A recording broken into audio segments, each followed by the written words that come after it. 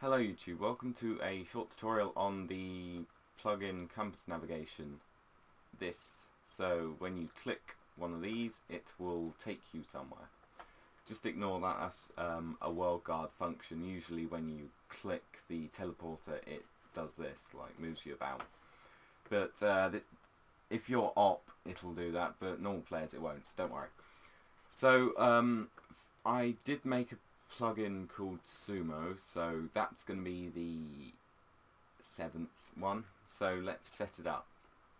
The main command is /cn and then setup, and then it's going to ask which number. So we're going to set up 7.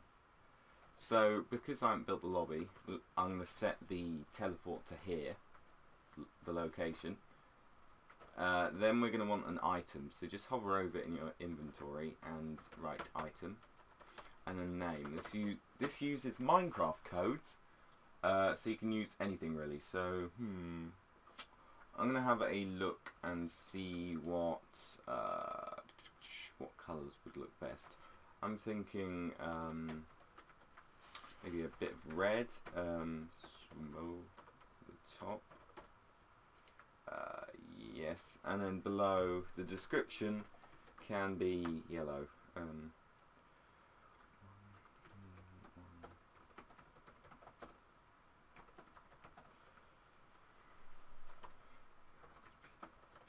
PvP battle, haha.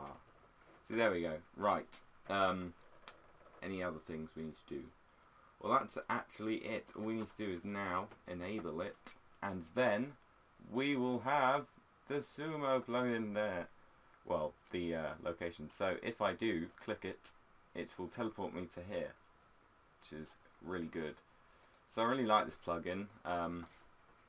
It's really useful, especially on on any server. It makes it look a lot more professional. With all these lovely things. You can also in the config add more lines.